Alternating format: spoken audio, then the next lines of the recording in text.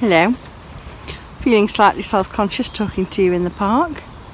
Trying to get my head in the frame properly. We're out beating the streets today, which is a game. It turned Chesterfield into a big game. And the kids have got these little green fobs, which they tap on the boxes like I just showed you. And for every time you go between two boxes you get 20 points, I think. Anyway, they're all over Chesterfield, so we're just doing our local area today, and then I think we're probably going to go further afield and find some different ones later. But it's good fun, a good way to get out and about and get some fresh air without having to go too far afield and plan too much in advance. And the kids are enjoying it. So that's all that matters. But we've just stopped at the park for a little play. I'm probably going to have some picnics soon. See you in a bit. Hello friends! It's Sunday afternoon, just gone 12 o'clock, about past I think actually.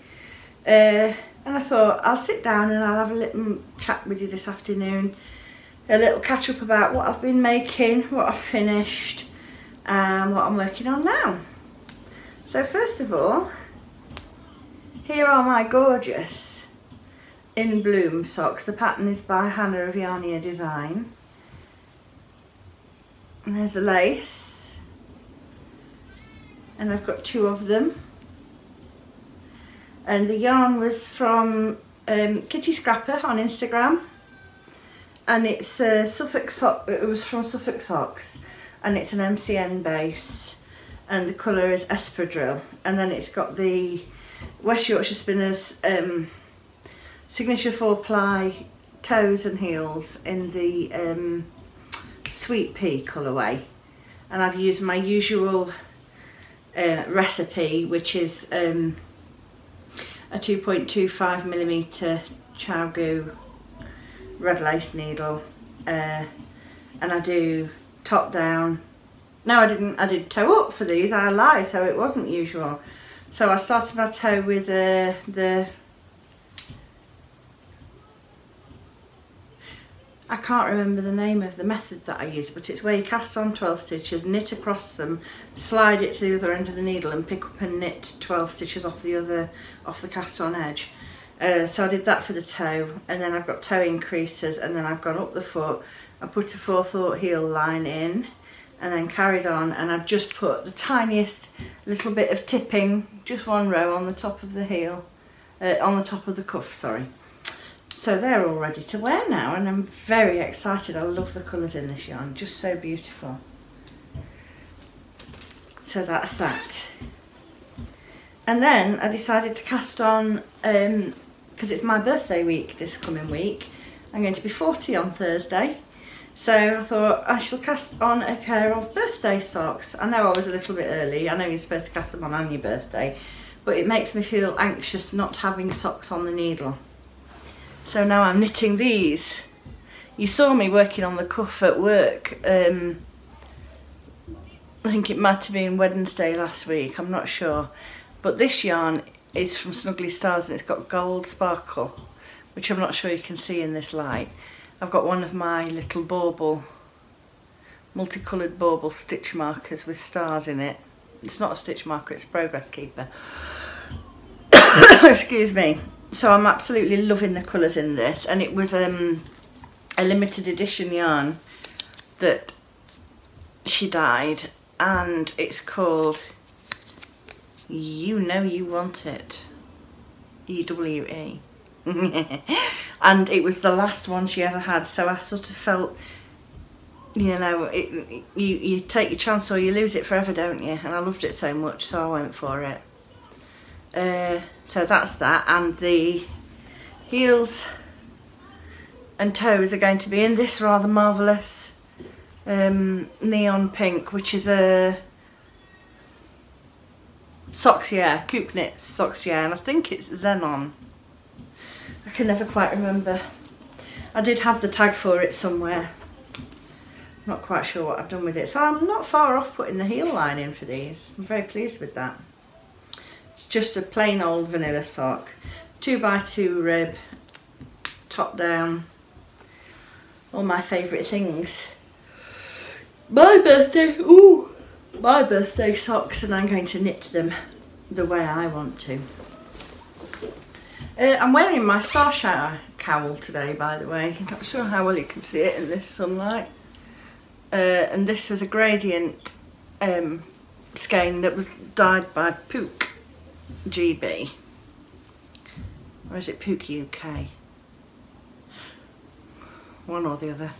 Yeah, I can't remember the name of the designer of the Star Shower cowl, but it's really easy to find on Instagram and Ravelry, and I just love the colours in this, and it's great for spring. It's not too heavy, it just sits nicely around the neck. You can tuck it up a bit round your coat if you want to, or you can just let it hang looser like I am doing. So I made some progress on my Battenberg. It's getting quite large actually. So I'm on the 1, 2, 3, 4, 5, 6, 7, 8. I'm on the 8th row, and so I'm working it square each time. And I'm not bothering about which side I start on. It's just whichever I come to. So that's coming on nicely. And the other thing I've been, sorry about the noise from next door. Screaming teenagers. Anyway, this is my, I know this isn't the best way to show it, but this is my Cozy Memories blanket, which is about that far off from being finished.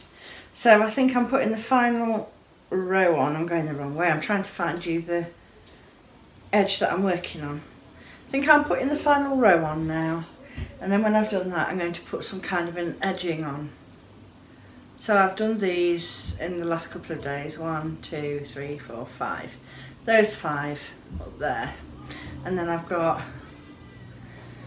1, 2, 3, 4, 5, 6, 7, 8, 9, 10, 11, 12, 13. I've got 13 more to go. And then after that I think I'm going to be weaving in my ends, putting on my edging and calling it quits on this one. I think I'm probably going to start another one at some point. I'm not sure when. I might do something different. Oh, I might do a northeasterly. Anyway, I'm going to carry on working on my Battenberg after I've got this done, and I'm also going to be making a magic knot ball, and I think I'm going to do a diagonal corner to corner scrappy blanket with mostly, you know, I've got so many of these like teeny tiny little scraps left which I can't bring myself to get rid of. Look, how can you see how small they are? So I thought I'll magic knot them all, and then I'll put some bigger ones in, like this bit. I've used that in both my scrappy blankets and some scrappy socks. So I thought I'll put that in. And that bit. And then I'm just going to add to the magic ball for a while, and perhaps after I've finished my Battenberg, I will, I'll start work on the corner to corner. So I've got quite a few more squares ready to go into my Battenberg, but I've found if I work on it too much I get a bit of repetitive strain in the old wrist, so I have to balance it out and not go too mad, but that's okay. I'm a grown-up and sometimes sensible. I can manage that. So we're going to go out in a bit because Johnny wants to get me something for my birthday, so we're going to one of my favourite shops where I've seen a nice bag I would like. He's in the garden at the moment. We took down our old trampoline and took it to the tip yesterday, and he's building the new one that the kids had for Christmas, so hopefully they'll be happy once that's up. Oh, anybody think I hadn't had a good night's sleep? But I'm hoping I'll get some more crafting done today, and I think I might just put my coat on and have a little wander around the garden, have a look at what new life is occurring out there.